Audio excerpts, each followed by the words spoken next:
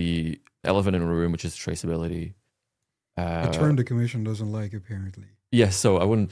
This is a tricky one. So when I say traceability, is really just identifying the producer, knowing where the molecule is comes produced. from. Yeah, comes from. Okay. Because the regulation basically asks that certain actions have to be dealt with at the producer level. But in the market like the US and the global LNG market at large, yes, where you have multiple producers and basins producing the molecules, those are putting in processing pipelines, gathering pipelines, transported across the US to the facilities, LNG facilities.